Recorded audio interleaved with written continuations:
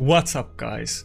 It's time for some arena domination after a couple days of silence. Every time that I do this, I get so many messages, and I have done this so many times before, so it's okay, guys. Don't. I'm not quitting the game or anything like that. Just been having too much fun in the summer. Actually, one thing that we're planning right now, this is kind of very Nordic or Scandinavian thing. Probably you American people have not heard about this unless you have like Swedish cousins or something like that. But one thing that we're talking about a lot right now is something called Rapujuhlat. I don't know what is it, Gravfest in Swedish, I think, pretty sure. But it's basically at this time of year, it's very traditional in Nordic countries that you will basically eat what even is it in English? Not crabs, but the small ones, like tiny lobsters. Oh wait, crawfish, that's what I mean. You will eat crawfish, and that will like be the main food, and it's kind of a traditional thing that people do in the end of the summer, and we're talking a lot about it, like when are we holding it and who's coming to it and so on. Okay, Ankara and UDK, we're definitely gonna go with. Ankara and Krixia and Sifi, we're definitely gonna go with Ankara, UDK and Rotos if he lets us. And we don't need UDK, so we're good.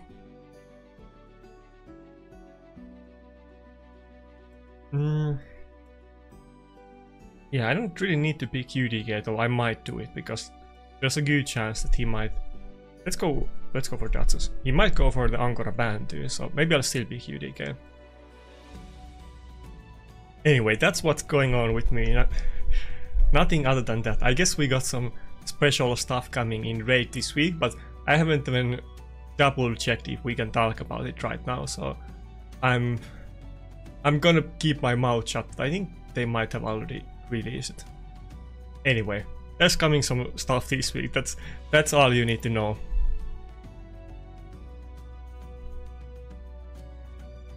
Okay, this is very meta team. I guess we'll go with the Wukong. I don't think I should pick the UDK here. The one thing that I don't like here is that it's so easy for him to proc the Lazarus lockout with killing Wukong all the time. But if we can get some abilities on him, then it would be great. He is pretty fast now. He might even... If Sifi is his fastest champion and not Krixia, and often they build actually Krixia as their fastest champion, so we'll see about that. But if Sifi is the fastest and he doesn't open with A1, we're gonna cut in with Wukong. Okay, no, I guess not. I guess he has very fast Krixia in that case. But okay, she got polymorphed, so it does the same deal. And we could go for a polymorph on Ankara, or we could maybe try to steal some stone skin. I don't know if I want to gamble with it or not, but I think we'll go for the stone skin steal. Oh, nice. We got both of the stone skin.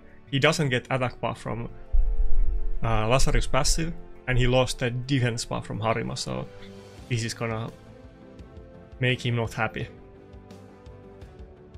I think the Narcissus is still... I think he got locked out. So he was before Datsus in Team Order, who I think procs the polymorph. So we couldn't use his abilities anyway, yeah.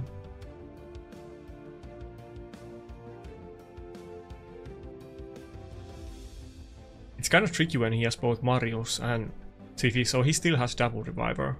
Killing Sifi is not gonna cut it. But yeah, we can see that he probably... The Sifi is very, very squeezy, so he probably has insane speed on both Sifi and Krixia. My Wukong is 350 speed, or I think 355 or something like that. And in... Which one should I even do?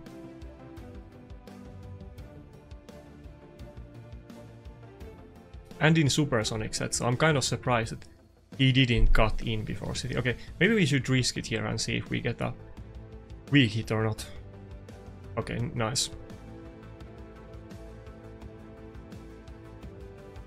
The Lazarus would have gone before Duchess, but the sheep form has, was it like 50 speed or 150 speed? I think 150. So it's way slower, and because of that we got the whale up. Otherwise it would have killed the Duchess before it got the turn.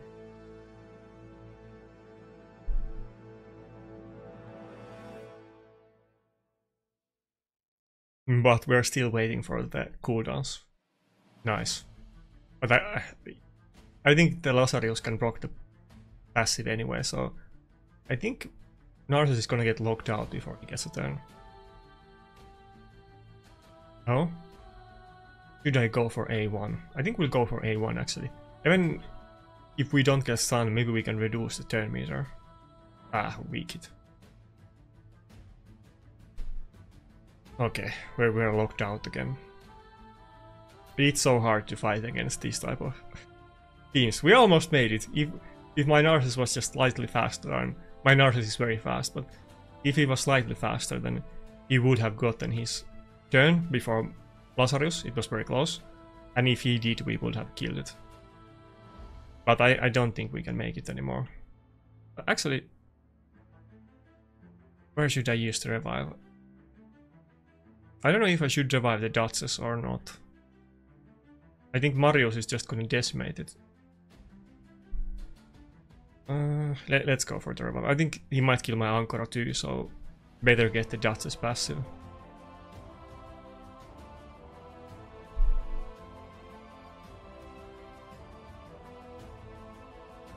Okay, this time we didn't weak it. I think we still have the turn meter reduction left on the A1, the Evil Eye Mastery proc, because I don't think we got it there because of the polymorph. I think we can go even for a third A1 on the Lazarus. What? Ankara critted for 17k. Nobody saw that coming. My Ankara doesn't have like high damage. What? Okay, we have to double check what her attack and crit damage is now, but it's not high, so didn't see that one coming. 132 crit damage and 2900 attack, but apparently you can do 17k on A1. I mean, he didn't have any buffs or anything like that, to be fair.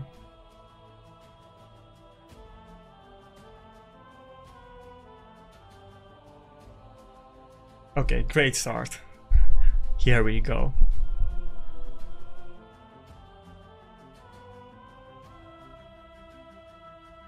Here's a funny trivia about Graphies. I don't know if this applies to United States or Asia and so on, but it does apply to other countries in Europe as well.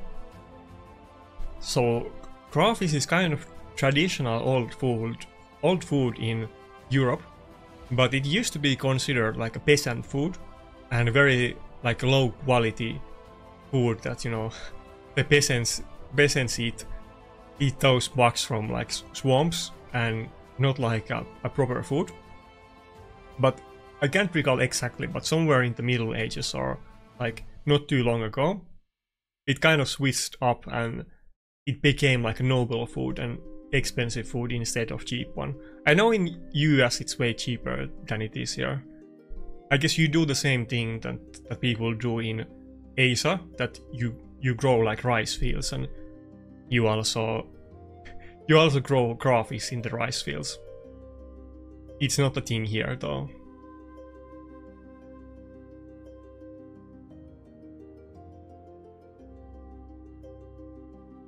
But yeah, it's not super expensive. I think it's, I mean, it is super expensive, but depends on your level. But for your average person, Graphies is not something that you eat normally. And I think it has something to do with, like, you know, Swedish kings, but I forget the details about why you held the like the Graphies like party, but something to do with them, I'm pretty sure. And it's always this time of year. I remember I saw this. Okay, it's so bad that I don't remember the names, because, you know, I think Sweden has like maybe like a dozen kings with the same name, and they always have the same number. Is it like not the number but different number? I think it's like Karle, Gustav, something like that. And in history course, in like maybe like 13th grade, like some advanced history course, we watched like not a documentary but like a documentary TV show. I think it was like 12 episodes or something like that, about the Swedish king and queen, or I think the queen was like from, I want to say, Norway, and it was like, you know, based on actual historical events. Okay, wait, I need to pick. I think this is gonna be maybe Xena battle. But basically the entire point of the documentary, and this actually happened in real life, I think basically they were like the king and queen of Sweden, and in those days, you know, the kings and queens of different countries, they always gave the girls away to like other countries' kings or something like that. It used to be a practice in Europe at least, I don't know about other places. And it took them like 15 years or whatever to, you know, first time get into bed and make a children. And the entire TV show was about, like, you know, their relationships and when are they gonna make a baby, and like their parents really wanted a baby and so on, and they had like been married for like many years and not spoken to each other or something like that. And apparently that's like, you know, based on real life events. Maybe some Swedish guy knows who I'm talking about. Anyway, I don't think that's where the Grafis party comes from, but I think both of them come from Sweden.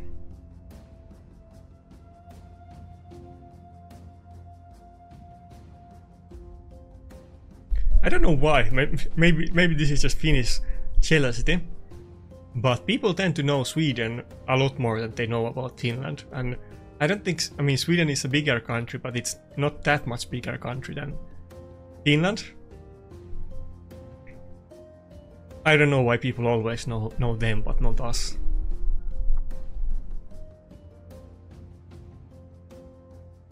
Probably has to do, I guess, with history, that Sweden conquered most of the Europe at some point, I guess.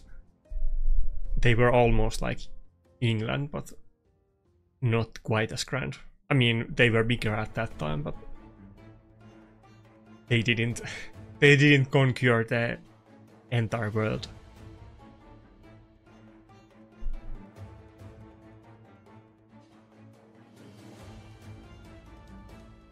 So we don't have a reviver here, and clearly Narcissus is not gonna do anything in this battle.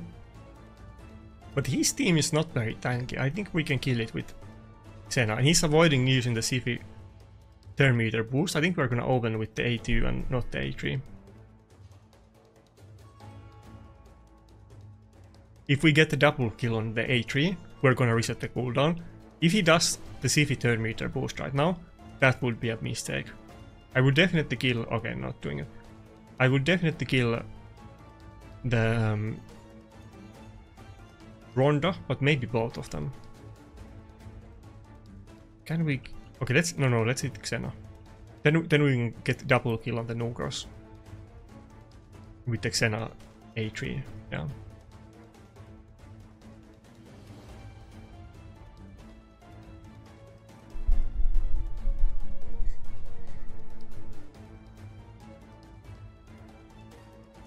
Okay, if my Necrot can like tank one more hit, I think it's still winnable. As long as my Necrot can survive for a little bit. He's thinking about it every time. Does he want to do the 10 meter boost or not? Ah, fuck. Oh, it's so close. Can we do it? No, we only got one kill. I think that's it. I think we lost. We needed a kill on both of the Nugers. Okay.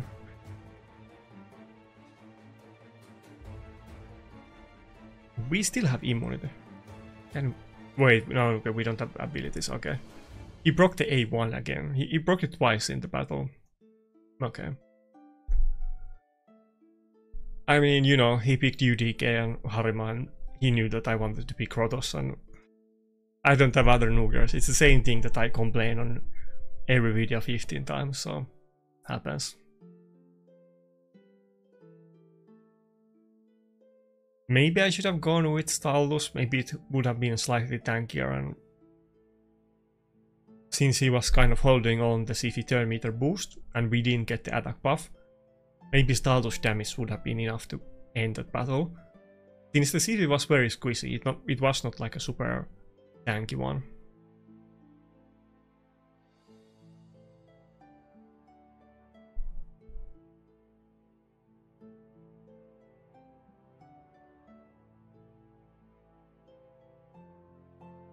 But yeah, I think I'm still gonna be running a lot of Wukong today. It was kind of the theme of the last video, but I think for now Wukong is kind of good when I have it in polymorph and in accuracy, so I think we're gonna do it.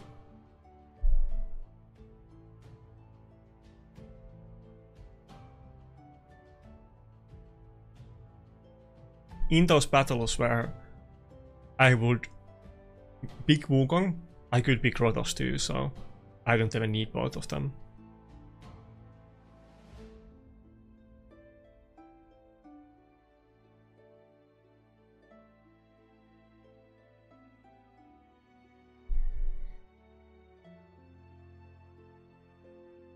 Okay, it's kind of similar team. Well, no. Siphi and Harima is in almost every battle, to be fair, so it's not that unique. Only people that might not pick it is those people with very bad accounts, or those people that run like 5 different mythical champions. Anyway, what do we want to do here?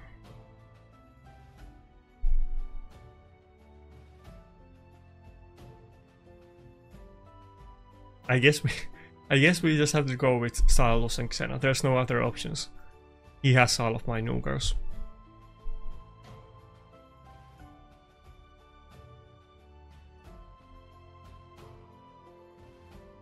Maybe I could have gone with Heligat since I had the UDK. Maybe that was a mistake. It's not like he's gonna ban the UDK in this battle.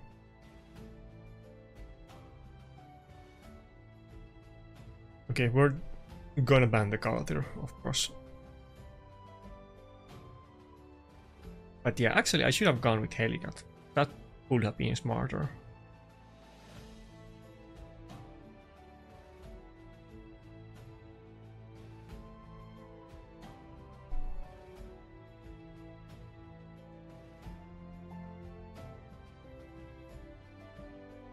Plus my Heligat would have been in Stone Skin, and I don't have 4P Stone Skin on Staldus. I would say that that's one thing that you really want to think about on your account. That you often want to, if you have many Noogers, you kind of want to look at who can actually build 4P Stone Skin. And those are often, you know, relevant enough to affect what you would use as your main Noogers, because if you can get it or not, it's gonna make a massive difference. Nice. I don't think that's gonna do anything because Rotos isn't gonna be able to use his abilities anyway. Not right off the bat with the UDK. But we kind of... oh, it even got removed from Siphi passive. But we kind of showed him what's what, I guess. What? Why is he thinking? He shouldn't use the boost right now. Okay. My Xena would have cut into the Harima if he did the Siphi turn meter boost.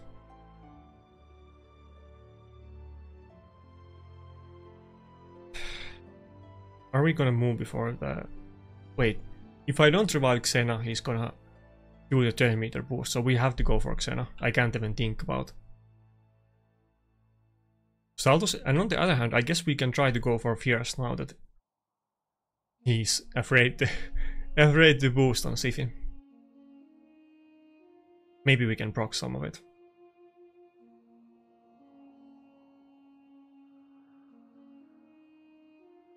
The issue is that without attack buff, I don't think we have enough damage to kill anybody right now. Yeah.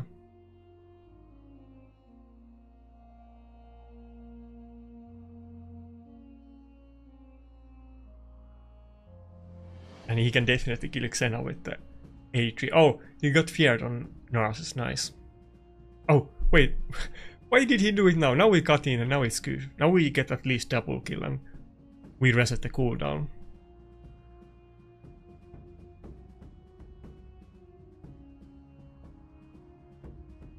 I think we should just go for A1 because he shouldn't have... Oh, nice. He shouldn't have any of the abilities on Narsus yet. Not that we really needed the cooldown reset on Xena anyway, because she's gonna do the A3 anyway. Okay. And we need a revive.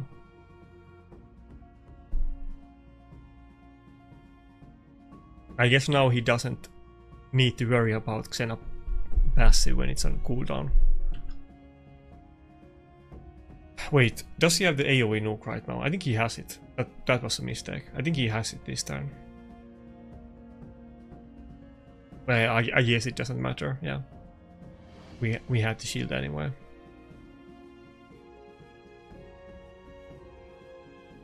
Two battles was pretty much the same team from both of them, and of course we lost both.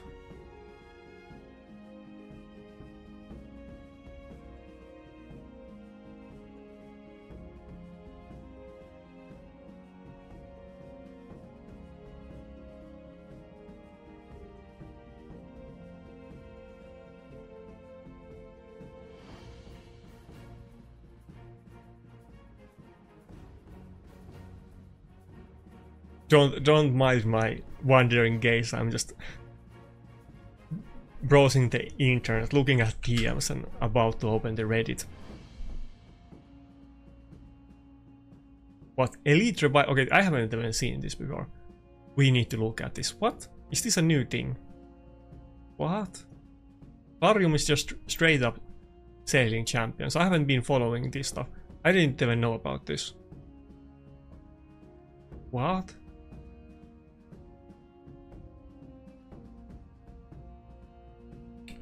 Okay, Mikage and Narsus. Yeah, let's go with that.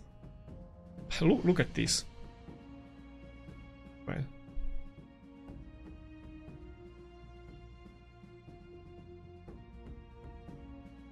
No, don't leave the battle. Okay, very good. So, Elite Revival Pass. The Elite Revival Pass unlocks an extra set of Revival Pass rewards, including a chance to get powerful legendary champion when you're at the end. Oh, I think I have actually heard about this before. I think this is for like new players or people that quit the game and came back. I guess everybody doesn't get this option. I have never seen it, but now that I think about it, I heard about this a long time ago. Maybe not with those rewards, but the fact that they were setting a champion in it. Not that I care, I mean, they obviously wouldn't put good champions on this in the first place, and it wouldn't break the balance in PvP. I mean, how could it anyway?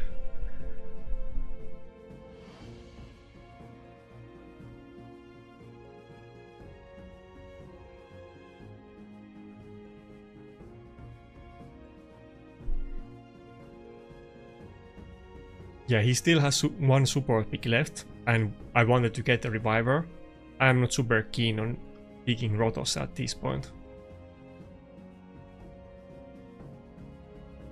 But yeah, what? Varium is selling champions. I totally forgot about that.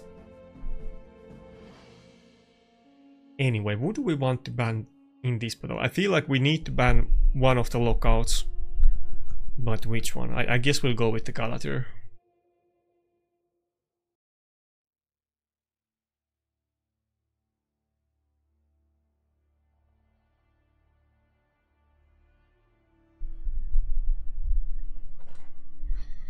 I'm not running my Mikage stone skin anymore, so if I went for the Warlord ban, I would have still been locked out by the Galadriel. Like, guaranteed, or unless I broke the polymorph, but I wouldn't have had the stone skin protection.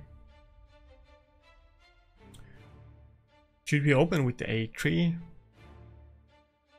I don't think it's gonna do much, but I guess we should. Oh, no reaction procs. Interesting. If I had strong Nugers here, the Ankara could have easily died to that ally attack.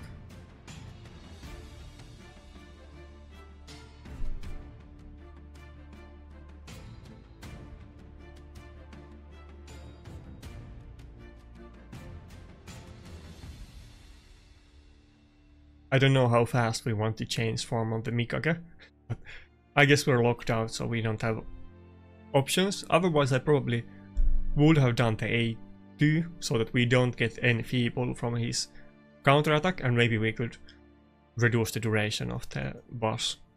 Okay, please don't give me any feeble. Okay, of course, it's like 55% chance, and of course he got on both of the nukers. And he didn't get polymorphed. Of course.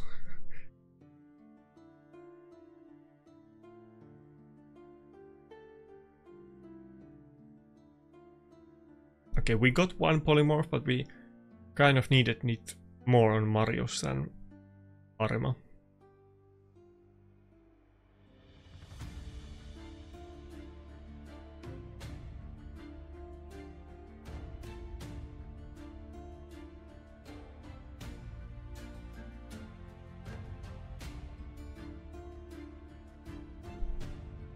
Okay, Status didn't get it this time. We can at least do something, but we don't have enough damage to one-shot the Marius. Wait, do we even have... I don't think we even have the cooldowns back, to be fair. Yeah. Never mind that.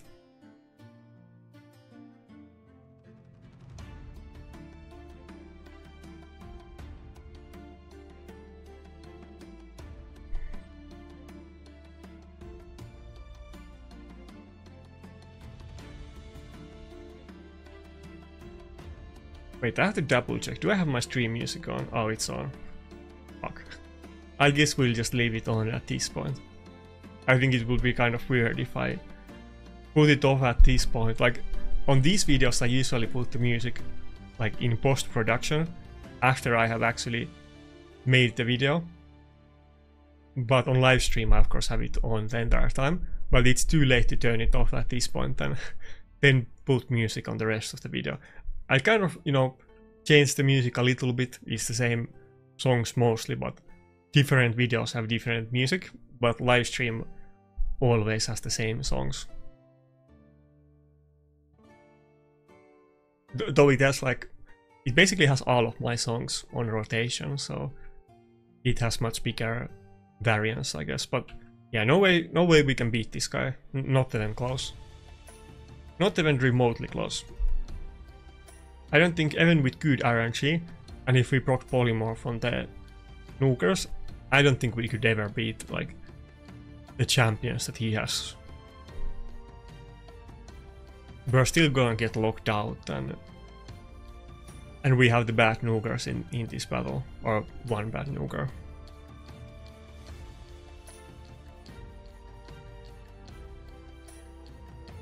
If I had Narses and Ankara, or Rotos and Narses in this battle, then it would be doable but very hard, but now it kind of feels impossible to win.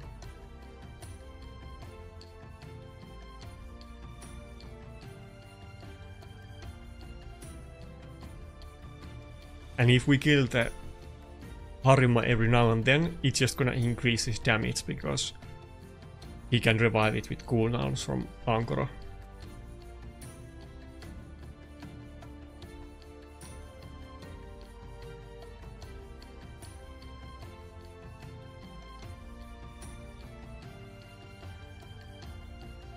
Okay, 3 losses in row. Wait, that was third one? Okay, yeah, 3. Every team has Harima. Well, even the win had Harima. For those people telling to me that Harima isn't that OP, literally every single person we ever meet has Harima, and usually Sify too, but this guy didn't have it.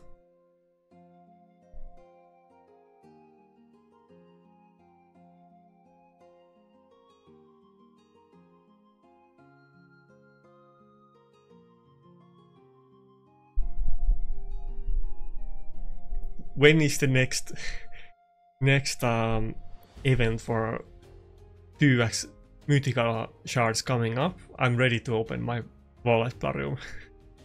You're making me feel very desperate at this point.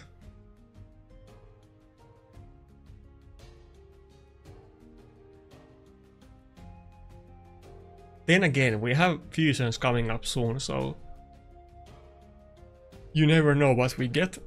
I feel like surely they're gonna do a mythic fusion at some point. And if I had to guess, maybe at the end of the year, maybe like December, or at the start of like in the next month, maybe they could consider doing it.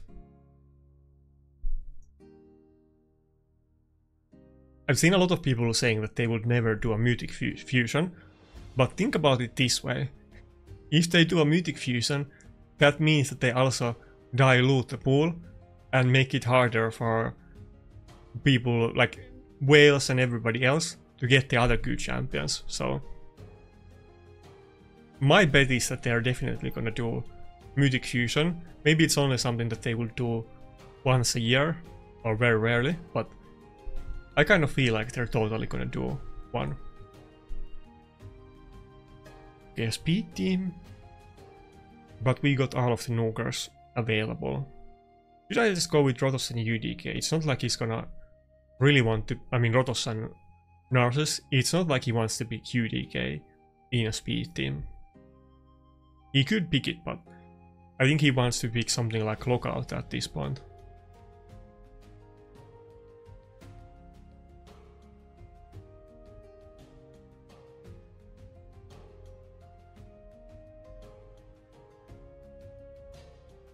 I would expect like a Lockout. Okay, he already got the Siegfried. Ankara, Siegfried, and I guess maybe Georgid as the last one. Could be anything. I guess we could even go with the UDK.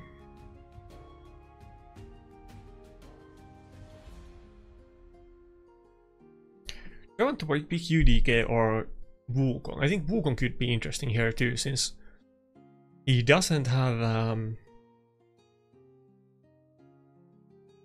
Wait, should I just go with both of them instead of a Reviver? But he has the ally attack. I don't know about that.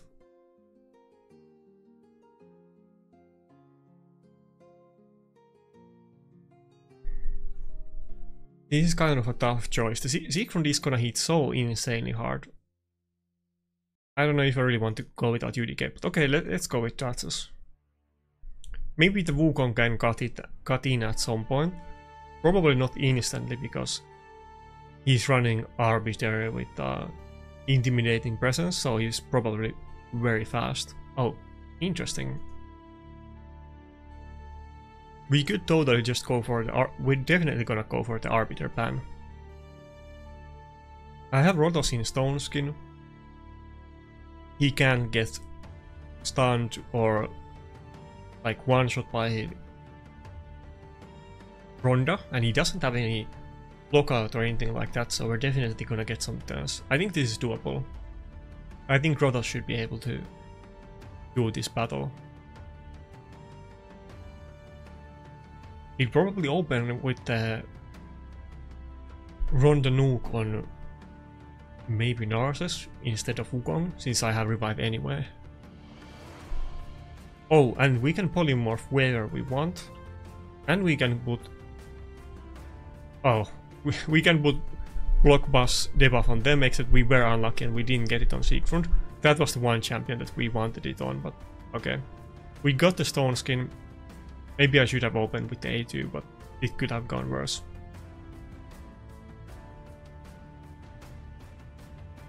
Oh wait, Rotos is gonna go before Ronda.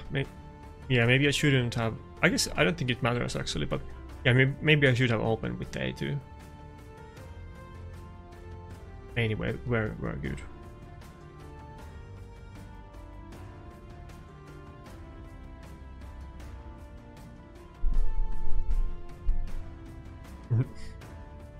Damn, he hit the nuke on the reaction. My Narcissus still had not taken a turn. And now, if we don't weak it, we can get rid of the... Okay, we weak it. We could have gotten rid of the block damage fast, but okay, we don't really want to kill the what's his name? Mikake fast here. I hit her with the A1. Maybe we could have locked her out, but I guess it doesn't matter. But I didn't want to kill her. We would have proc the Seek from passive.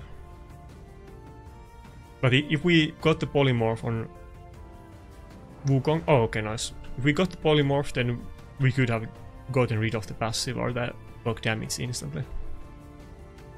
Okay, finally a win. I feel like I need to get the Wukong even faster than he is, but he is kind of annoying to the enemy teams. Not quite the same as Lockout, but sometimes he does the same job.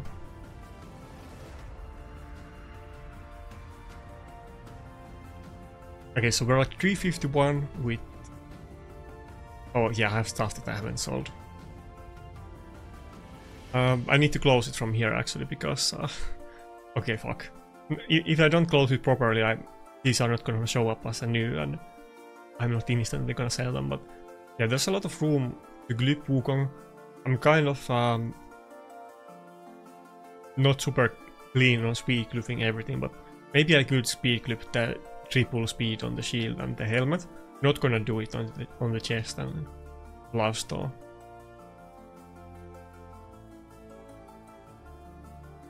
But yeah, people are fast today. I thought I would be kind of fast now, but not even remotely close enough.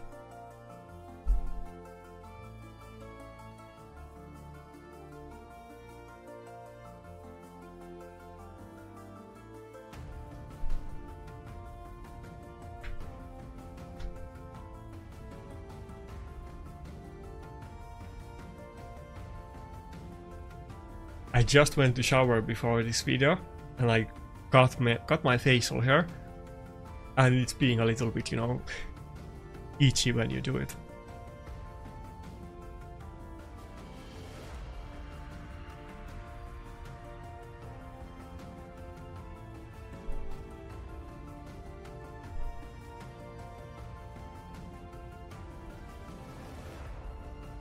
Let me put myself on the middle of the screen to not interrupt the Reddit too much. Okay, so this stuff is revealed. Okay, so yeah, so there's new stuff coming up. Raid gave us a brief. I didn't even read it yet, but I know there's some timelines when you can talk about it, so I didn't do it at the start of the video. But okay, I guess we're getting some kind of Nordic themed new champions, kind of like the Rathalos ones. I hope one of them, the guaranteed one, is a good nuker for Arena, but we'll see about that. What? Oh really? I'm making a game with a mythological gods. It's different market from Raid Shadow Legends. Oh, okay. About the new event, I guess. Okay.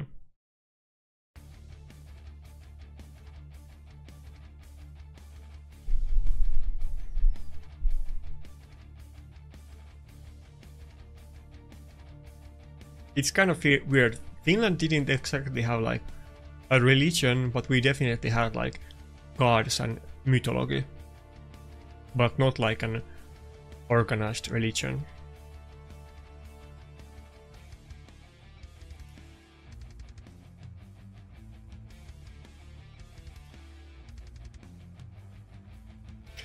One of the Finnish gods, or literally the main god, he's like a dude in English, let's say. He's called Ukko, and that's like a manly way to say guy in Finnish. I don't want to go with UGK, but I guess we're gonna do it. He could still pick it, but he's probably gonna pick Revive.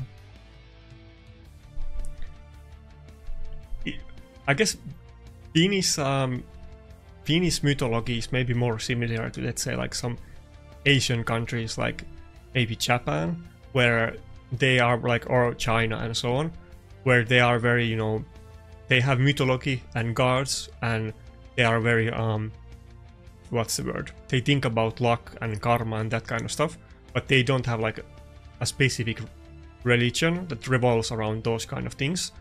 And even the non-religious people believe in like bad luck and karma and those kind of mythology. Finland is kind of the same way. I mean, nowadays Finnish people are pretty like non-religious, but the old Finnish mythology does have like lots of gods, but no religion that worships them.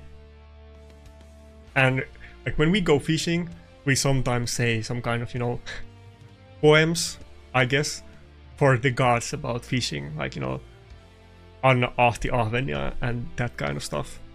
Ahti is like the fish god or the sea god or whatever.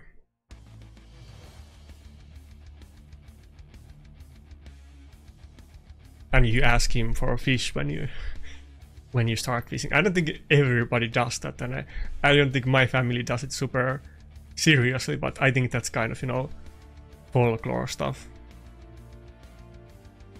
My grandmother used to say those kind of poems a little bit too.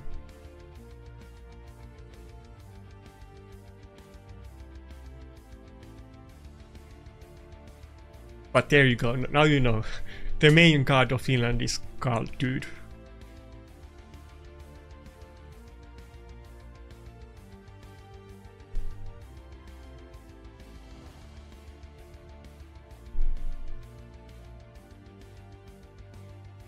Oh yeah, I need to move myself. I don't know, it could be kind of okay if I was in the middle, but now for live arena it's better if I'm at the side. I'm curious, are you guys very religious? Because I think, you know, the people that watch my videos are on average surprisingly old. No offense to anybody, but my audience is significantly older than me. I'm not like in my teens or anything like that. I think probably could be that a good amount of people watching my videos might be religious. I'm not really super religious myself, but I'm kind of years past my like atheist phase where I was super keen on debating with people about that. I think I mentioned it in the videos before, but it's kind of ironic and funny thing that in Finland they have this thing called rippikoulu. You probably have it in other countries in Christianity too, but I don't know what's the name of it in English. But it's basically this camp where you go when you're like 15, and it's like everybody does it. Like it doesn't matter if you're religious or that kind of stuff. Basically nobody in my class, but I don't think anybody was religious. Maybe somebody's parent was religious, but nobody was religious at all. But everybody, literally everybody went there, and there's a big deal. Children like it, and you choose which one you go. Like I went to one that was near like a ski resort, and we went to ski there, and it was during winter. Somebody else might have gone to a rippikoulu in like in some island, and they were fishing and that kind of stuff. And then you mostly just, you know, act like children and do stuff, and especially like I'm gonna tell you about in a second, since I was actually as a tutor in those later on. But it's basically, you know, those things that children are having fun and playing games, then they kind of preach you about religion, and you have some courses, but it's not a lot. It's maybe like once a day you talk about it, and you end the day with like some church. But regardless if you're religious or not, people generally like them. And then, you know, you're children, so people are like, you know, talking about like stuff that 15 years old will talk about. Like I can tell you that there's a lot of like, you know, at least in Finland, in my experience, there's a lot of, you know, hormones going around. People are confessing or that kind of stuff. And it's just a fun, you know, like growing up ritual here in Finland. And when I went there, I had never thought about religion basically at all. I didn't really have any stance about religion. And then when we were there, I think it lasted for maybe like 8 days or something like that. I basically realized that I'm not religious, and I don't really believe in that stuff, and I'm atheist. But I had super fun time there, and like I liked all of the, you know, the I don't know what you call it in English, kantori, like the one that does all of the music in a church. Like I like that person. Dude, I can almost... Oh, Ajavist. That was the name of my kantori. It was called Ajavist. I got along with all of them super well, and they, like, at the end of the, like, camp, they asked us about what we think about religion and God and so on. And I literally told them that I don't really believe it in that stuff, and I'm more, you know, I guess I had thought about politics before that, but not really like religion. And I knew I was like, you know, humanist, let's say. And I was, you know, saying to them as like a 15-year-old kid acting smart that I'm like a humanist hedonist and I'm not really like a religious person. But after that, I had super good time there. And then I like, you know, I went in a course in the like local church, so I could be like, you know, a tutor or like I don't know what you call it in English, like a guide or tutor. Basically, I was working in those camps when I was like a couple years older than the other people. Even though I knew I was not religious, and all of the staff knew that I was not religious. And I went into multiple of those camps. I think maybe like 3 or 4 I went as like a job, and I had super fun time there. So I think yeah, that sums up the like Finnish religion, that they didn't care if I was religious or not. They still let me like be in those camps. It was kind of fun. But after that, I used to like, I looked more into it, and I was kind of, you know, I had my neckbeard phase like many people had in those times on the internet, let's say like 15 years ago. But after that, I grew out of it eventually. I don't really, you know, I'm not like a believer in gods or God, but I really like the mythology. Like all of my favorite books and, you know, games, mangas, animes, they are often revolving around like gods. I really like them. Like for instance, I guess there's multiple ones. There's what's it called? There's this one book that I read maybe like 4 or 5 years ago called like it's translated from, I think, Chinese, so it's the name could be something different, but I think it's called Warlock in a Mage World. And it's basically about, it's like a super long book. It's ridiculously long book, like a Bible. But basically it's revolving around a guy who eventually becomes a god, and it's a super interesting story. And there's another one called The Legendary Mechanic, and it's kind of similar thing, that it's kind of, you know, more on like a game world than the other one. The other one is like on a very like dark fantasy magic world. Legendary Mechanic is in like a game world, or not game world, but let's say like gamified world, like fantasy game world. And then he eventually becomes a god, or it's like a long goal of like every, you know, like martial artist in that story, that if they become good enough, they become a god, and the main character eventually becomes a god. I think that's maybe like, you know, a Chinese thing, because I have read a lot of Korean and Chinese fantasy books, and I guess they like the thematics of gods as well, because they often have like many gods, and everybody can become, not everybody, but anybody can become a god if they become strong enough in fighting or like magic or something like that. Anyway, let's concentrate. Staldus. I guess we have to pick both of them anyway.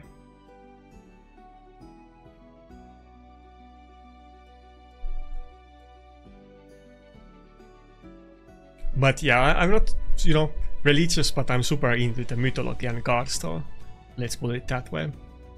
One thing that I find kind of interesting, that maybe it's, you know, a Christian thing, and I'm like Europe and Western, so that's why we think it from that perspective. But I don't know why people always, not everybody, but I guess in West mostly, people always think that there's one god, and they don't really think that there will be many gods. I used to think a lot about the god stuff when I cared more about that, and I always thought that it would, if there was a god, I think it would make sense that then there would be many gods, and why would there be just one god if it's possible? But I'm not like, you know, a religious debater, so I'm sure there's good arguments against that. But in those books, they often have, you know, like the gods are kind of like the Greek pantheon, that they are like fighting with each other and plotting and making alliances, and they are more maybe human-like than the Christian god. But there's like many gods, and they are not like, you know, neutral robots, let's say. I guess that's what people in the West generally consider the Christian God to be, that it's not like a human and it doesn't think emotionally and it's about humanity. But the Greek pantheon, and I guess the Chinese mythology and the Asian mythology, is not that way.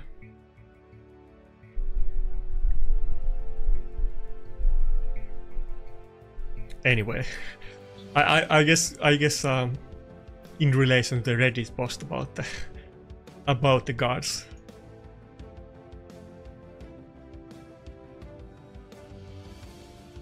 By the way, if anybody is like into that kind of stuff, I recommend the book Warlock of the Mage World. It's a super interesting one. It's super long one though, so don't think that you can read it in like a month or two. If you read like multiple hours every day, it's still gonna take you months to read it, but it was a very good one.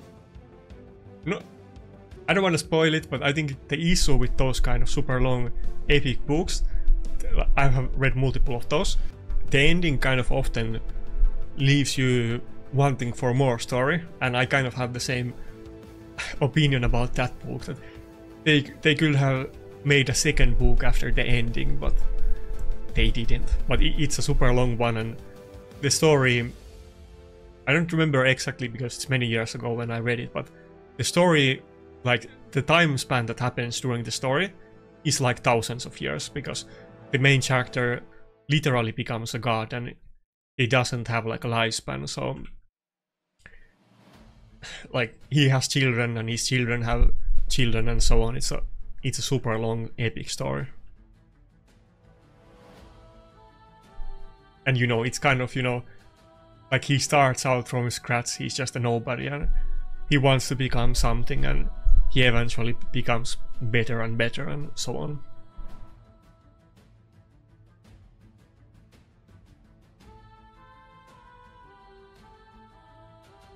Those are the good upsides on internet, that books like that, because I mean, I used to read like, you know, Western fantasy novels, but when I got a little bit older, I more like the Asian ones. Like when I was like teenager or young adult, I used to read a lot of Western fantasy, but then I switched it to like Asian fantasy. And a lot of those books are either fan translated or they are translated because like people on the internet paid for it to happen. And those kind of things wouldn't have happened before internet. I could have never read those like Chinese or Korean books and so on.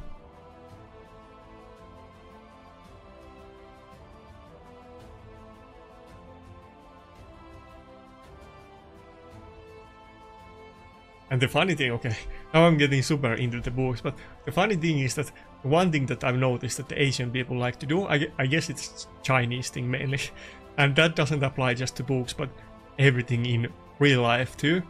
But they often like to, you know, copy things from other stuff, and if somebody makes a good book, then somebody makes like their own version of that book.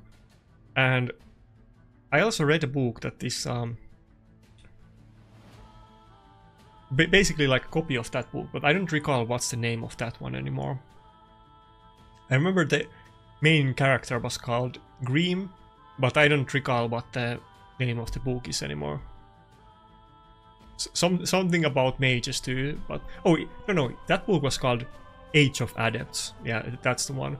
But the main book, or the first book, is a lot longer than Age of Adepts. Anyway, speaking of like theology, we are meeting the axis of evil here. He has everything that I hate that my enemies could pick.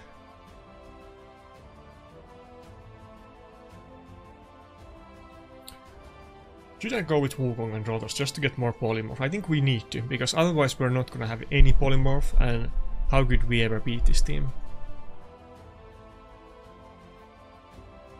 I mean, he's gonna ban the Armans, of course, and we don't have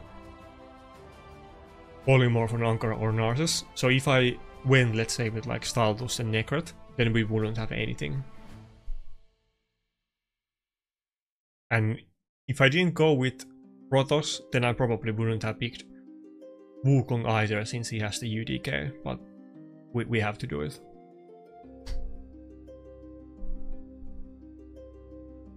Oh, he doesn't have a lockout. I guess it's possible that we could go for UDK ban here.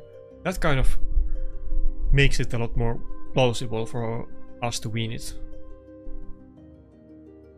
Maybe. It still looks very tough though.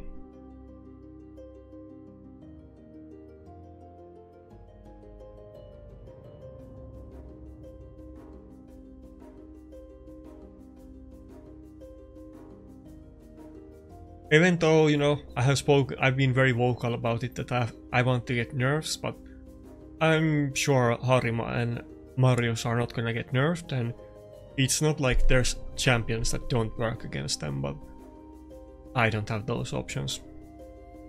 I think we should gamble again and actually open with the A3. Right? Now let's open with the A2 on Harima. Oh fuck, I was too slow. Okay. The A3 would be good if we stole the stone skin, but we didn't.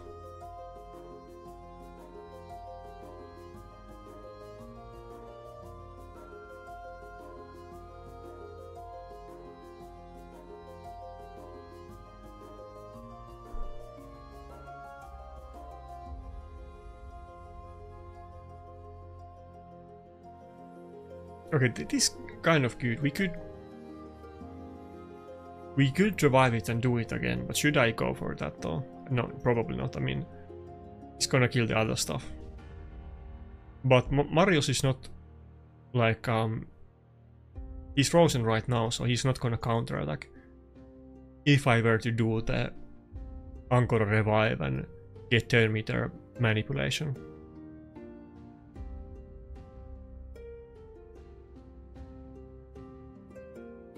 Oh, the CV is low. I guess we can kill it with the A3.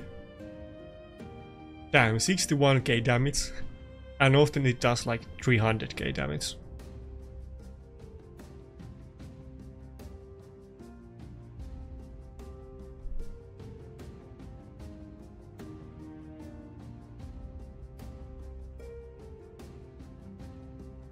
Oh, I think Mikake is just gonna kill my Narcissus. I don't think he can survive this, but we can revive it, so that's not actually bad. We can then kill everybody but Harima.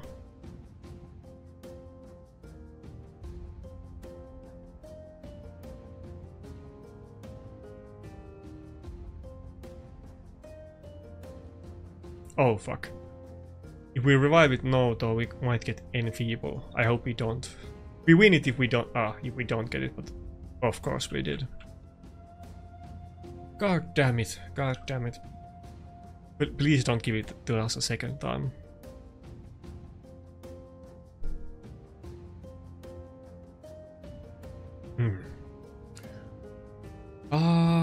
And I don't have any polymorph alive right now, so.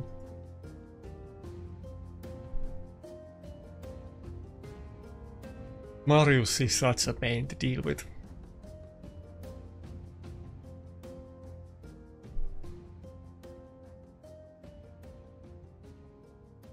In case it isn't obvious, you definitely... Oh, maybe I could have killed it if I did the A3 there.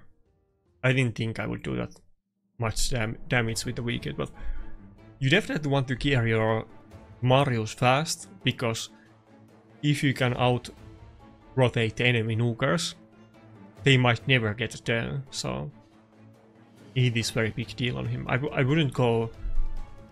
Especially on him, I wouldn't go full damage, and I would focus a lot on the speed. Okay, we're safe.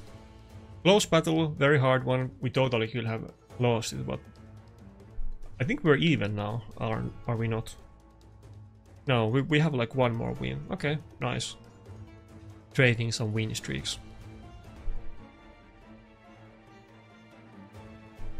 Oh, biohack. What?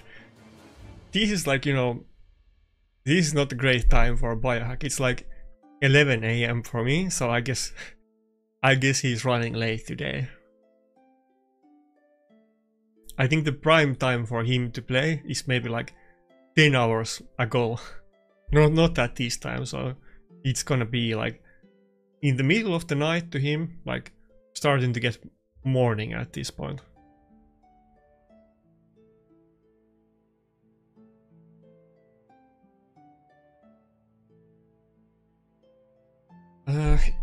He's definitely gonna go with the Marius, I'm sure, so...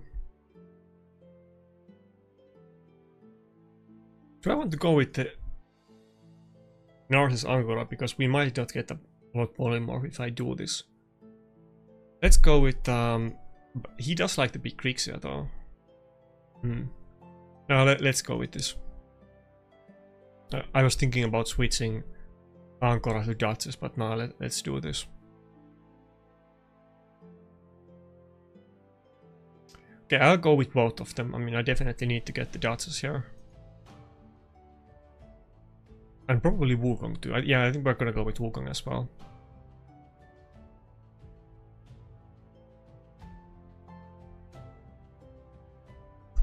And I guess he'll pick Sifi and what Nuker? No Galatir or Grixia in this battle? Or could maybe even go with double lookout and Nuker. Okay, he went with Gacha and Stalus. Interesting.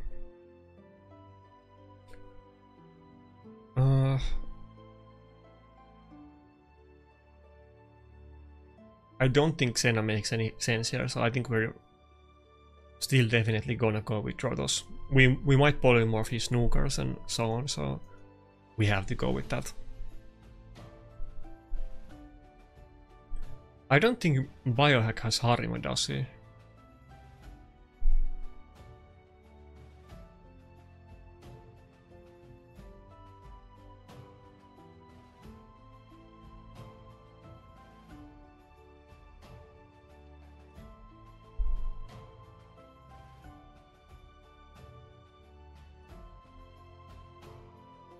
Okay, I got lucky there. My Narcissus resisted the lockout, didn't get enfeeble. Oh, got stunned by the... Wait. No, he's still gonna take a turn before us. Right? Can I get a turn on Narcissus before Marius? No, Marius is definitely gonna go first. I think Marius is gonna kill the Narcissus. If Narcissus gets a turn here, that would be great. Oh, okay. Both of the Nukers are gonna go first. Oh, and we got the enfeeble. Okay. Didn't even get a turn there. Damn, I think I was like on win streak against him, but now it's gone. Can we get him instantly again? Okay, no. This avatar is kind of cool, I see a lot of people using it.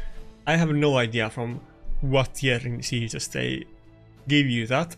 It's kind of a funny thing that, I mean, avatars doesn't matter at all, to be fair, but people want to get all of the Siege avatars, and you can only get them from specific tiers, and people keep complaining about that, and I haven't seen Plarium saying that they're gonna do something about it.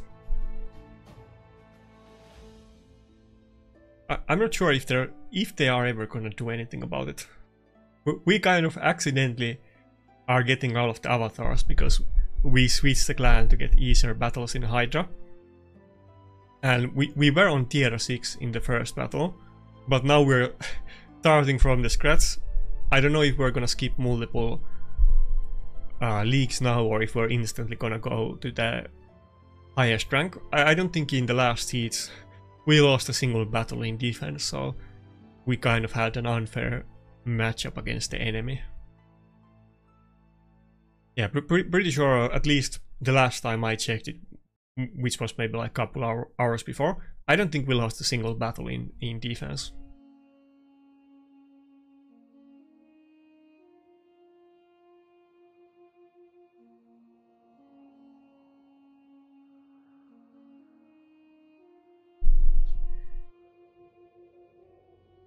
I think we're gonna go with the Wukong again. I'm picking Wukong today in every battle. We could have gone with Mikage. I was kind of in between which one I want to pick, but let's go with Wukong. The good thing about Wukong is that we can polymorph their Nugars through Stone Skin, and that's kind of a big deal. Oh, he got the Rotos.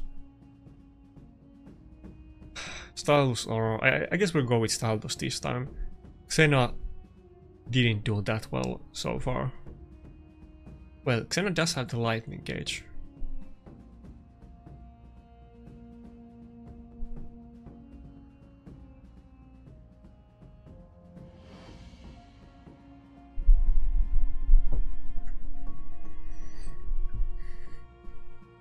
Now that Hell Hades was talking about the new dungeon, I guess it's open season to talk about it.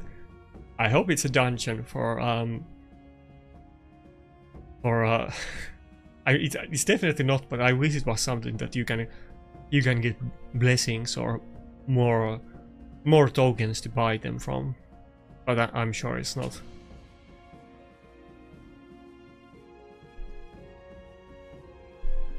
If they just doubled the chance that, or not the chance, but the amount of materials you get to upgrade champions. Right now it's like 1 in every 8 months if you play actively.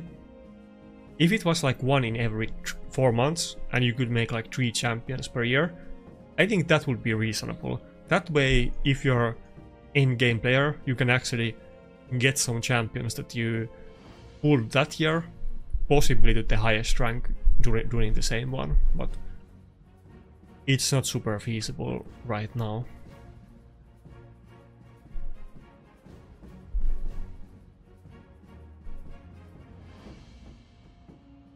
Oh, he instantly switched the form. Often they stay in the first form for 1 turn.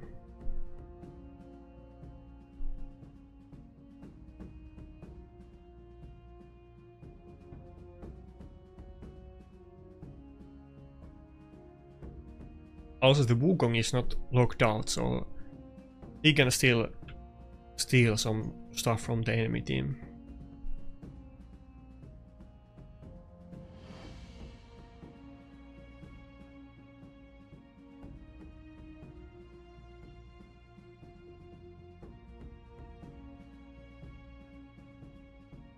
Oh, he really doesn't want to get the blockbuster debuff on the Marius.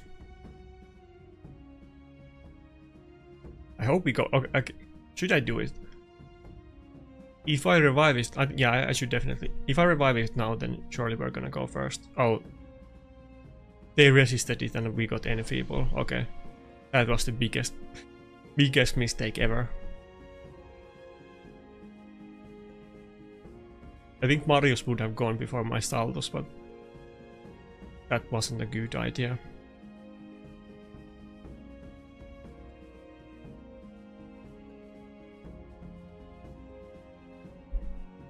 Yeah, we can't do anything. We're polymorphs, so I think we lost the battle because of that revive.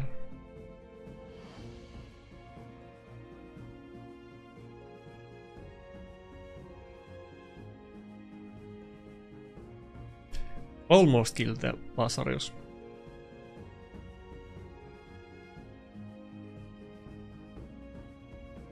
Oh wait.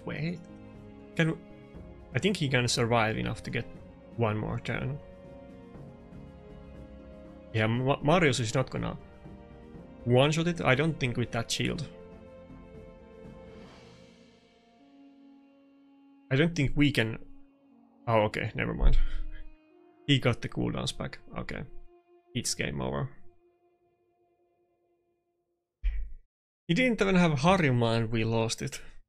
That kind of sucks. I think we're trading the wins and loss streaks back and forth, but I think we're one battle down at this point. Let me just show you. I'm lagging behind. It's kind of embarrassing, but it's still gonna take me a while to get Marius.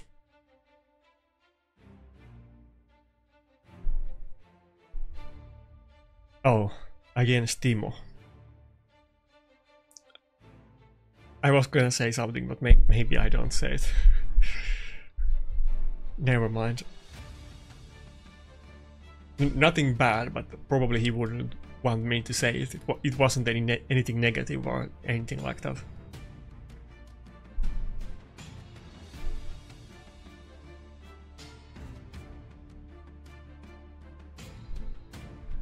Okay, Narcissus and Sifi. If I go with like Protoss and Angora, he's for sure gonna pick UDK, but I guess we're gonna go with that, and I'll just go with the Wukong again. He probably has resistance Wukong though, but if he picks UDK or if he picks like triple lockout, I don't know, or like double lockout, I don't know if like both is bad, so I don't know if it really matters. Okay, we got that, and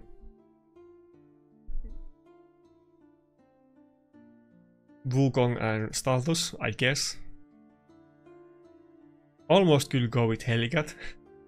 Oh wait, what? Not Guardian, Wukong.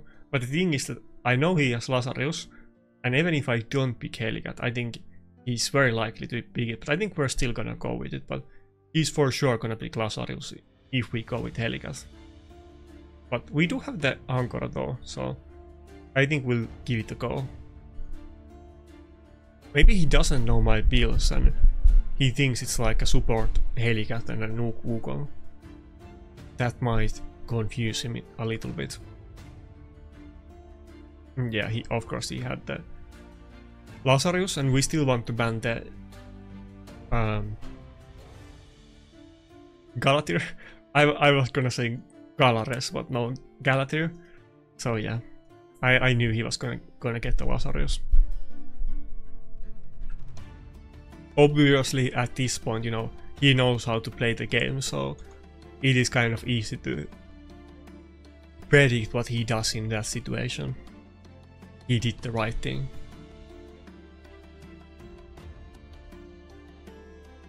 But maybe Wukong gets some polymorph procs or Protoss. Maybe we can cleanse the blockbuster debuff in a good time. Maybe it's not totally lost yet. Okay, Wukong got in. But yeah, maybe he doesn't know that I have Wukong in Supersonic build. I think he was expecting the Lazarus to go first, and I'm sure he has insanely fast Lazarus, but because of all of those buffs we got in. And this is actually kind of good. Now it's super bad for him. Protoss can instantly try to do a little bit damage on the R base, and we can start the battle.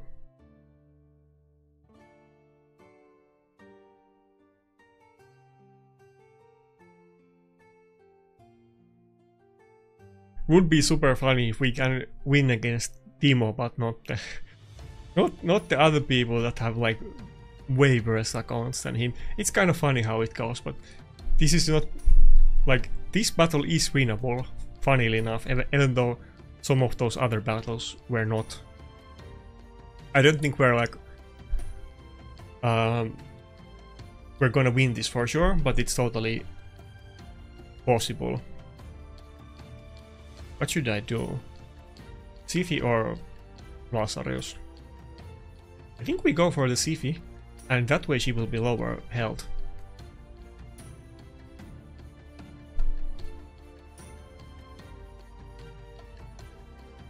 It's not like we can't kill the Lazarus.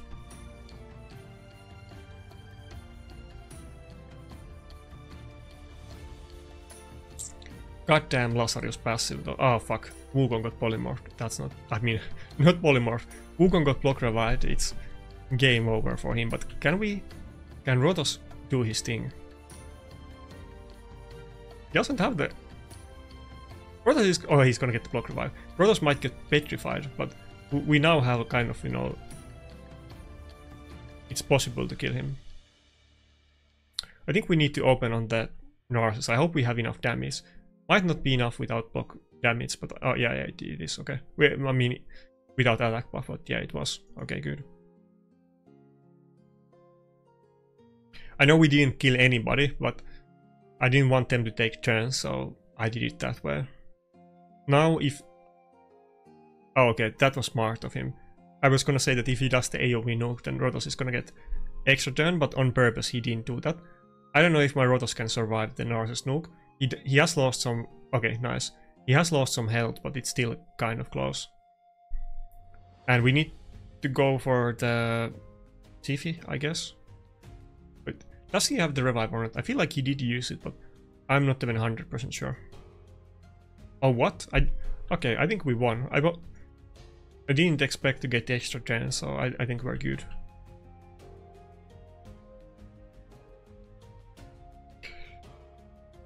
I think if we win this might...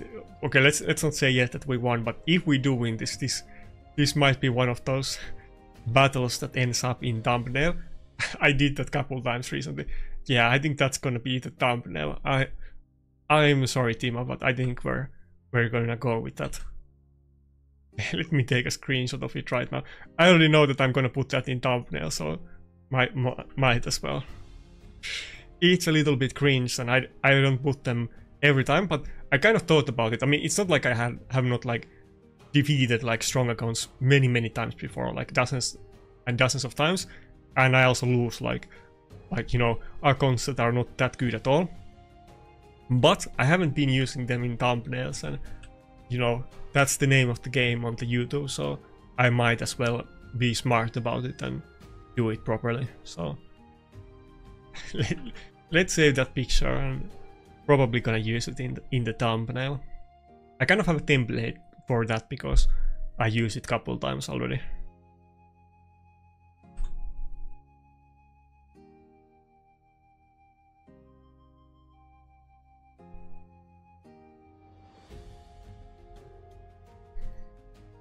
Lokki. This guy might be Finnish, like his name sounds Finnish. Lokki is seagull in Finnish. Wait, fuck. I almost speak Narcissus. Okay, I was thinking about other things too much. Yeah, Armans, of course. There's okay, let me find this channel. There's this one YouTube channel that I'm very big fan about. I can't recall its name out of the top of my head, but it's like a Australian animator, and it's, you know, it's a little bit adult humor, but he does super funny animated videos. And he has one video series about not Seagull, but Steven Seagal. Let me find it. It might not be for everybody because he does, you know, kind of, you know, adult themed humor, but I'm sure many people do like it though.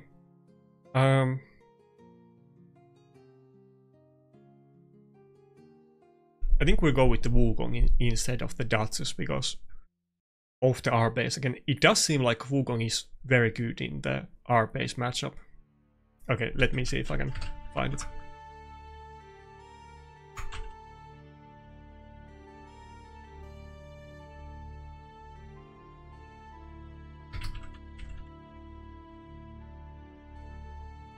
Ah, god damn it, I can't. When I search in YouTube Steven Seagal, you find lots of other things, not the one that I'm thinking about. God damn it. Fuck. What's the name of the channel? This is not like a small channel. I'm talking about kind of a big one actually. Okay, never mind. He has another video series called Met Orcs. I'm sure if I type Met Orcs, it's not possible to find anything other than his channel. Okay, this is the guy that I'm talking about. It's a channel called Greasy Tales. I think it used to have a different name back in the day that is non-YouTube friendly. But where is it? Okay, wait. I'll find it off screen.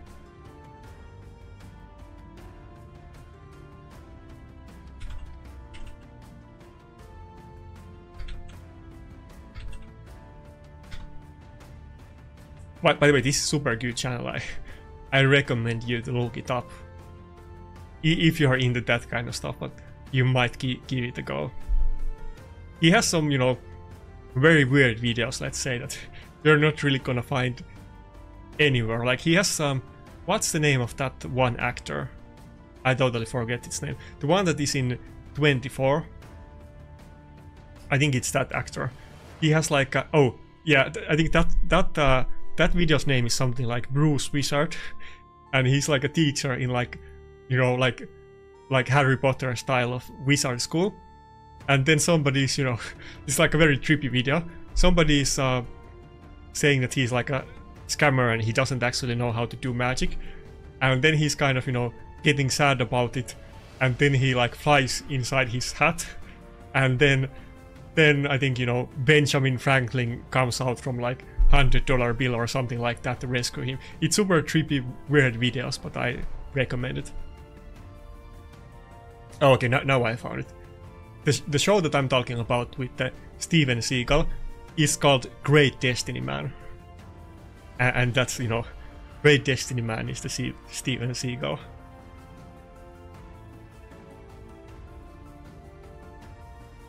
I'll show it after this battle.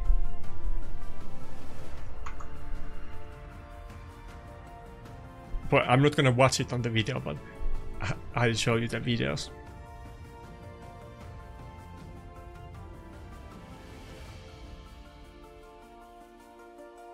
Anyway, this guy is kind of, you know, not giving me any turns, so I can just talk about other stuff. We're like 2 minutes in and haven't really been able to do anything at all.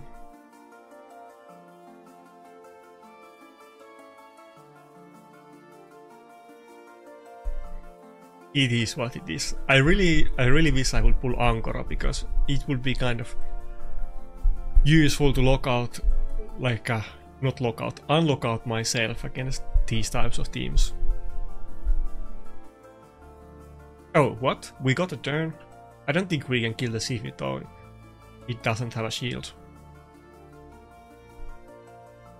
Maybe I was tanky enough, I guess.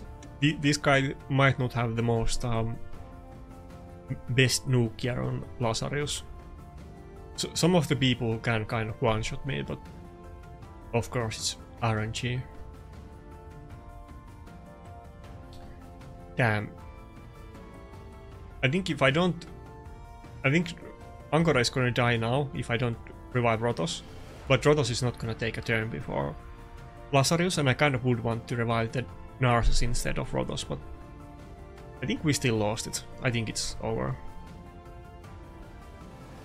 Yeah, the thing is that even though it kind of might look like maybe I should have just saved the revive on Narcissus, but if I didn't revive Rotos, he would have killed the Ankara. We had to do this. Wait. He doesn't have taunt. Rotos gets a turn. We got it. Yeah, okay. Damn, that was a very close one, but we got it just barely at the end. Even after I waited for like 2 minutes to get my first turn. Anyway, here's the video. It's a channel called Greasy Tales, and the video series I'm talking about is Great Destiny Man. He has multiple videos on the same series. It's a very good one. Kind of old, but I think he did a Great Destiny Man maybe like semi-recent. Maybe it's like a year or a couple years old. As you can see, he does kind of weird stuff, but it's good. Prince of Vibes is a very good video too. He makes very trippy and kind of, you know, as you can see, a little bit like sexual or odd videos. I think his name used to be actually Sexual Lobster or something like that years ago. This is one of my favorite channels on YouTube. In case you want to know, I'm kind of, you know, I have been following YouTube for a long time. I think this is pretty old channel actually. I don't think he makes videos very often. Yeah, and this is kind of, oh, this is the video that I was talking about, Bruce Wizard. He's a very unique and weird channel, one of my favorites. When is his oldest video? Okay, it is like super, yeah, like 18 years ago. Holy moly, wait, 18 years ago? That's before Google bought YouTube. I think Google bought YouTube on 2007, I think. That might like literally be before it. But yeah, this is a very good channel. If you have not heard about it, it might not be for everybody. Somebody might be offended by his weird jokes and sexual stuff. Not all of the videos are like that, but a lot of them have kind of weird things like that, like you can see there. But yeah, check it out. The Met Orcs, which is his new series, is kind of good too. I like that one as well.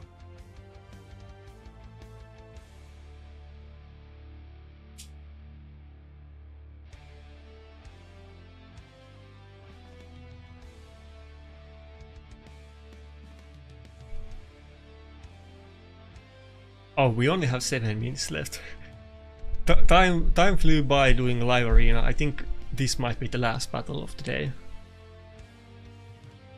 Don't think we really gained a lot of points, but we gained some experience, I guess. We did get the Timo win, even though it's totally meaningless and doesn't mean anything, but we did get that, so it's something nice, I guess. Now that I think about it though, I don't think those videos where I think I did it twice, that I had like a win of like some big account on the thumbnail. I don't think either one of those videos did, you know, better than average. I think they both probably did worse than average, so but I'm still definitely gonna use it though.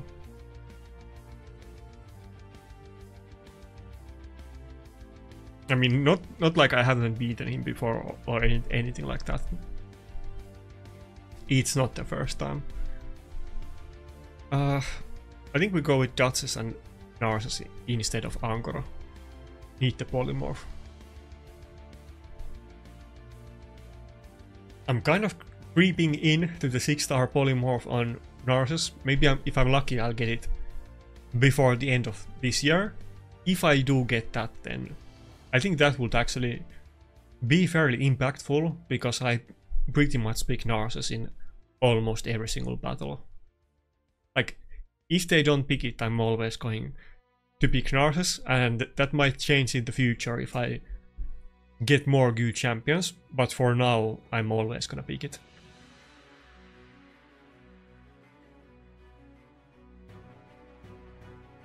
Okay, this guy is thinking as long as I tend to.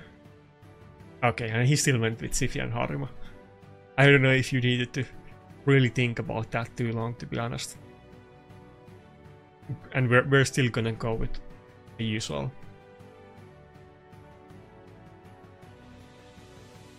Just that this time we have a lot polymorph, even if the Armans gets of course banned, but we're still gonna have polymorph.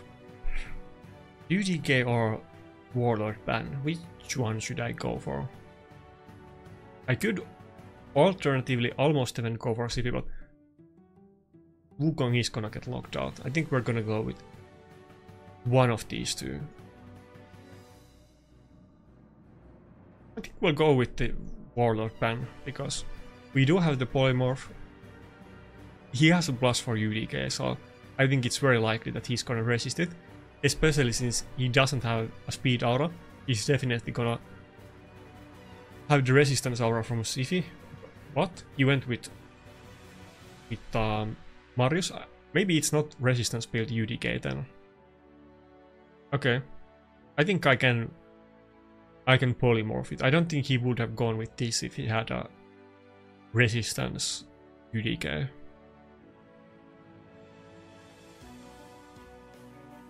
In general, I think most people know it, but I don't really value like HP and attack aura super highly, or defense. Generally, you want to go with speed aura or resistance aura if you use it, but in this situation I definitely would have used resistance aura if I was him. Oh, okay. Never mind. I got super happy, but maybe he had like 900 resistance UDK and he knew that it was enough. Never mind. To be fair, I have my Wukong in Supersonic, so I could have him a lot more accuracy than he is. Maybe he knows it and that's why he knew that he doesn't need more resistance.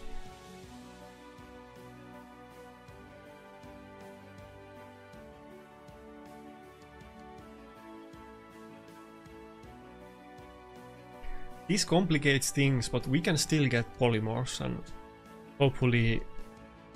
Okay, that's not the champion I need to get polymorphs on, but hopefully Wukong can remove the defense buffs and we can prolong the fight as long as possible and... Ah, fuck. Taunted. If we do that, then we're eventually gonna get polymorphs and turns on Rotos. But okay, now it's looking kind of bad.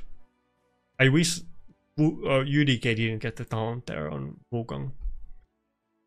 It's not 100% chance, I think it's 50 or something like that, and it could have weak hit too, so it was very unlucky that he landed the taunt. Okay, it's over. Fuck. I guess that means that we have time for one more battle though.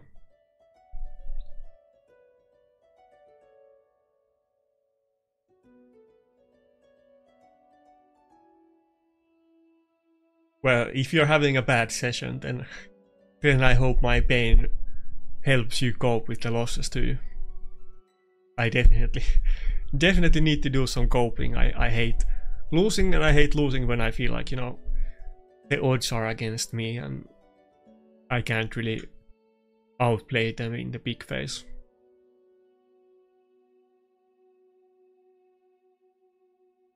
Or I can't, I mean like that there's like no possibility to do it because, you know, there's not too many options to pick from.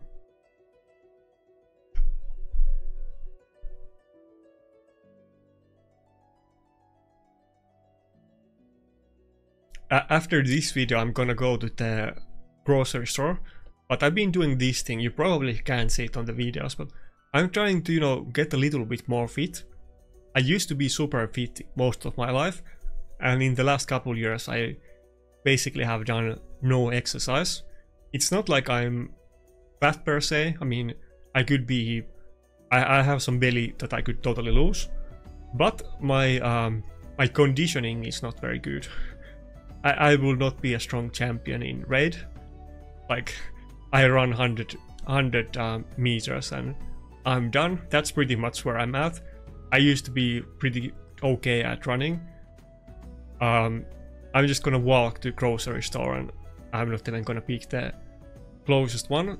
I've been doing that for a while actually, like I think last 3 weeks, and I was planning to do it until the end of the not even the end of the summer, but until it's like snow, because then I can't really go the forest road that I go. It's basically like a jogging road that I'm going.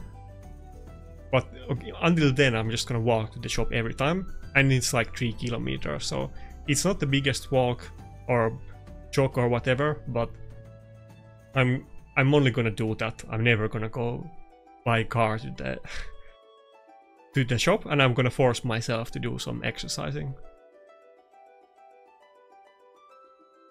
Maybe that will change a little bit after the summer though, because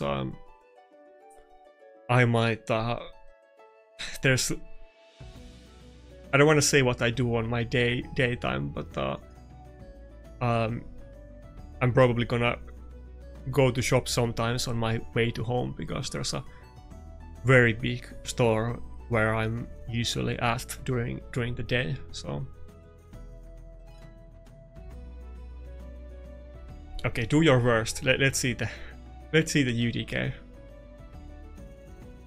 Okay, there you go.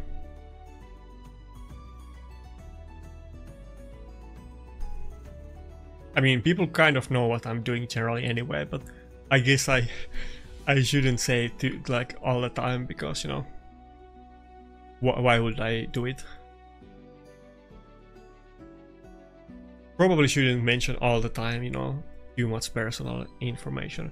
I actually I met one time a guy who knew me, that is like not Finnish but exchange student that plays raid, that knew me.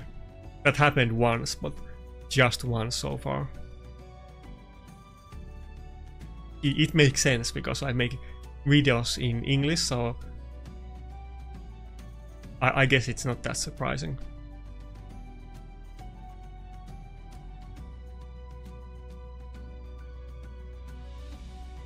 And, you know, that guy was very, you know, professional. I think he was actually, I think he was studying physics or something like that.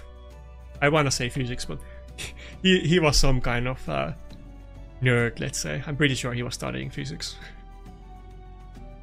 I think he quit the race, so he's not gonna see this video, but if he does, then I apologize.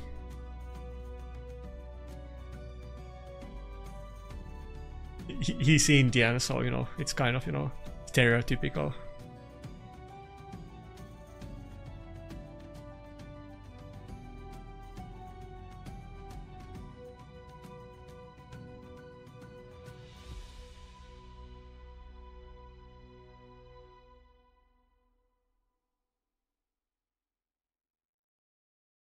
But yeah, you know, we had the same matchup multiple times today. I think from this guy and other guys too, it is a very, very rough matchup for me. It's not impossible, but we need some RNG to beat it, and I don't have any answer to this.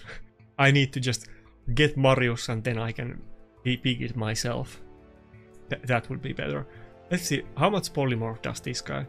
He only has 2 champions in it, so maybe Marius could be very annoying against him as well. And I think when I get to Marius, I think it's gonna be kind of decent combo with my Duchess, because my Duchess is very tanky, and I don't have champions that put out the defense buff. And since Marius does do it, I don't know if I should revive it. I mean, Rotos is just gonna die before he gets done. If what was I gonna say? Yeah, if Marius puts the defense buff on my Duchess and she's super tanky, like 160k HP, and gets healing for Immortal and regen, so she does have a good amount of self-healing, maybe that will make the difference in some battles. I mean, I'm still gonna get, you know, locked out, so I'm sure it's not gonna be as rosy in practice as I think in my head, but I think it probably will be useful.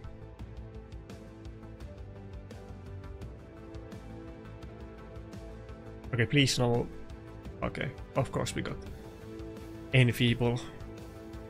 And the cleanse is on the cooldown now, so we can do it. And by the time the Enfeeble ends, we're gonna get instant lockout and turn meter reduction. Damn. We could end it here if we didn't get the Enfeeble box. I mean, I wouldn't one-shot Duchess, but I would kill the Warlord and Marius, and it would basically be game over. But now it's still, you know, probably still gonna lose. Little bit doomer vibes today. Rats used to be, you know, sometimes hyper positive and very, you know, like, let's say team player, like lifting other people up and that kind of stuff. And then sometimes he's like super negative. And I was always calling Rats a doomer, because he often gave out those doomer vibes, and I guess I'm being a bit doomer at this point too. Just losing, you know, with the exact same team like 5 times during one session, knowing that you can't do anything about it, it's a little bit, you know, takes a toll. Takes a toll. Dude, if I didn't have the Enfeeble, I could do some nice things. I could have done on the last 2 turns of Narcissus, and Rotos is gonna die before he even gets a turn. Fuck.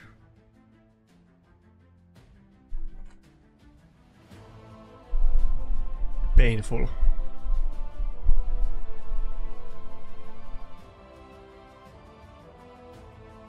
Can I pull a revive on Duchess? Then Rotos at least would maybe get a turn and would have his cooldowns back. Oh, wait. The Warlord has defense buff and Harima is up too. I don't think we can kill it now though. Yeah, okay. Damn, we could even kill the Marius, but both of those things definitely do add up. We had 2 turns where he didn't have either one of those things, but we had Enfeeble on Marius. Now when we had it, we couldn't do anything. Okay. It's a loss, kind of, you know, sad. doesn't feel fair, but I'm sure there's people that I battle that feel like I have two good champions too. Maybe not recently, but in the past at least.